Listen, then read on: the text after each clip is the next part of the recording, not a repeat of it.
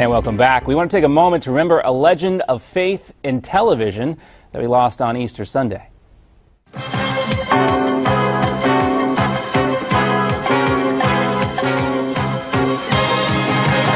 Angelica Live, brought to you from the Eternal Word Television Studios in Birmingham, Alabama.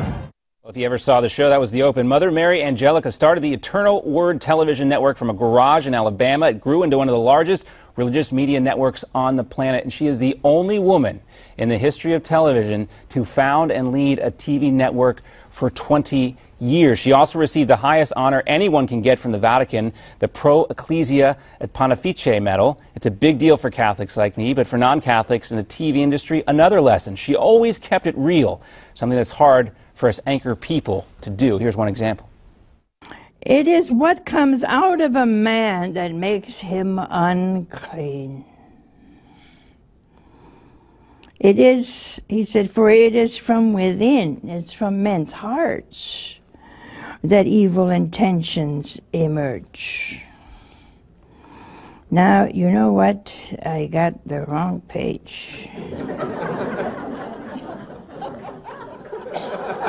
There you go, Mother Angelica teaching a lesson on excuses, and appropriately enough, she just admitted that she messed up. That was one thing you grew to love about her if you ever saw her on TV. Back with us again, Father Thomas Petri, the Vice President and Academic Dean at the Dominican House of Studies in Washington, D.C. Father Petri, Mother Angelica has an impressive career breaking through in the male-dominated church and TV business. What is your fondest memory of her? Well, what a great clip you just showed of her. She was an amazing woman. She was always preaching the truth on her television network. With only $200, she founded EWTN, with only $200 to her name. She was a cloistered nun, in fact, and it was out of the cloister by writing letters and pamphlets that she raised the money and benefactors and supporters to, as you said, found one of the largest world media religious television networks ever. She was an amazing woman, and I think we'll always be grateful that we lived during a time when EWTN was founded and when she was alive. And that she died on Easter Sunday is certainly a sign of God's blessing. Yeah, she was also driven to retirement, basically. She suffered a stroke, I read, on Christmas Eve.